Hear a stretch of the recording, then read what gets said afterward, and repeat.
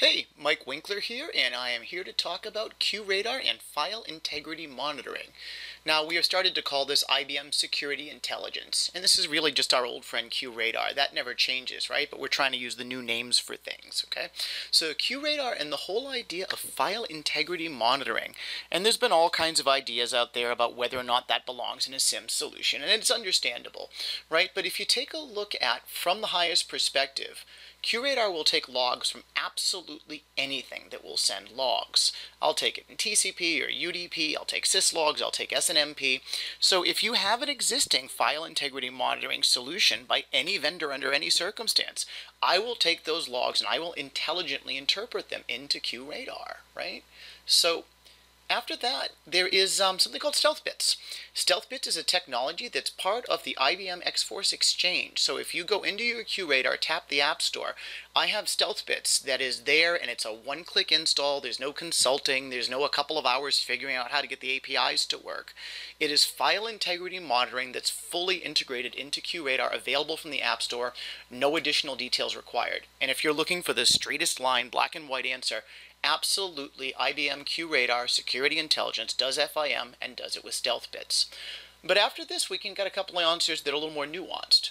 So I went and took a look at Tripwire. And Tripwire has what's called their Technology Alliance Program, and they have had this for years.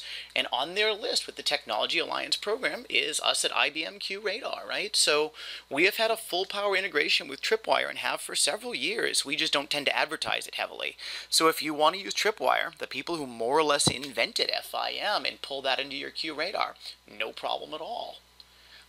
After this, I went through and I opened up my McAfee virus scan, right? McAfee now is Intel Security, of course.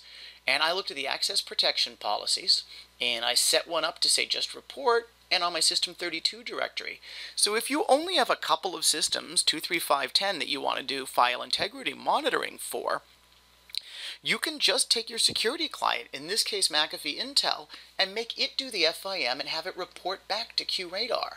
Right? So the value of that, before I move on, is to say maybe you don't need an FIM client at all, because a lot of these native security clients, and I looked at a couple, have a file monitoring or file blocking utility you can put in monitor mode.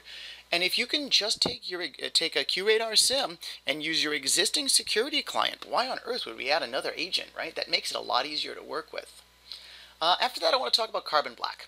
Carbon Black would be a bit overkill to use for file integrity monitoring because it does full endpoint forensics and it does this, executable by executable blocking if you want that, or remove people from the network. But if you happen to have Carbon Black, it is a truly excellent solution that does, amongst other things, file integrity monitoring, and it's got a full power integration, two-way integration with QRadar.